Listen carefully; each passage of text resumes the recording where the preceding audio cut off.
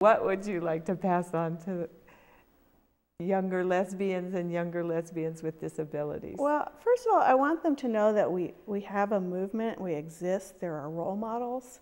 And I feel like we're one of the only movements where we don't know our role models. And I don't want them to feel like they don't have a legacy or foremothers or people who paved the way. And I want them to fight, not fight in the, that way, but I want them to speak up about their rights. I mean, just the idea that we had a disabled lesbian movement is pretty amazing because the generation before us didn't have that.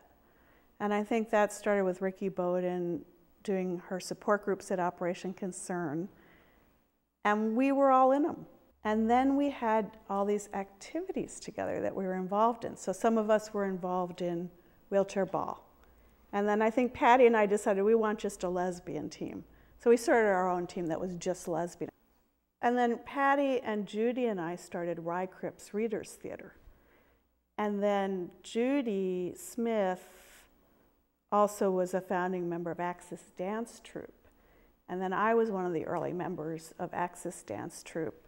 So we started to have this cultural thing happening where we were just creating new forms, new institutions, new ways of being.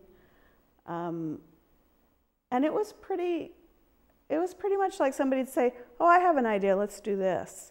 And the next thing you know, you'd have 30 disabled lesbians all in a reader's theater, So it's pretty fabulous. It's just so beautiful to come full circle and be doing this project Fabled Asp, which is 40-year retrospective of the disabled lesbian movers and shakers, and so many of whom have passed away. And we're kind of running behind trying to catch people, and they seem to be dying right before we get to get their story. And but we're going forward, and hopefully we're leaving behind a legacy, and that's important to me.